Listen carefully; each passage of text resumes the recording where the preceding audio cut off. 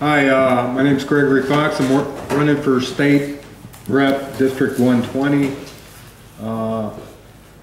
Activism, I've been an activist at one level or another since I was 14.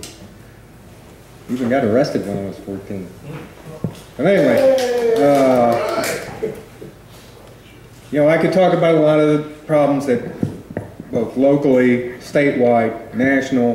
Why am I running? I'm running against an incumbent who is running unopposed, and she assumes that her office is secure.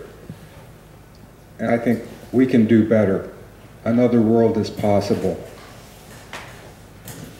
The only issues that haven't been covered, in my opinion, one, jobs. Yeah, we need jobs. We need good jobs. We need living wage jobs.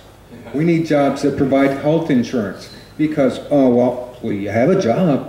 I have coworkers that don't have health insurance. Their kids are on chips. Who pays for chips? We all do. They don't have health insurance. Well, they can go to the emergency room.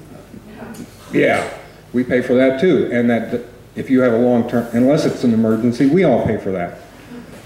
On the state level, I'd like to end corporate welfare. Because, for one example, the company that I work for and the building that I work for has $200 million in tax breaks, which is corporate welfare that we're not spending on education, we're not spending on health care on the state level, we're not spending on infrastructure.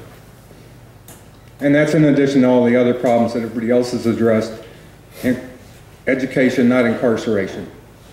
And people say they're not related. Actually, they are. If you teach people not just usable skill, but life skills, they're much less likely to have to commit crimes. And whether they are crimes such as the drug issues, personally, I don't think what you do in privacy of your own home, whether it's physical, unless it's abusing other people, should be a crime. But, so, those are some of the issues. Oh, last big issue, something I see that they kind of disguise is their, especially with the, what is it, the oil shale thing? Yeah, but they call it advanced drilling technology. Doesn't that sound grand? Oh yeah, don't drink the water because you can use it for fuel because you can light it on fire. Go ahead and drink it. It's safe, trust us. So I work on that issue too. Thank you.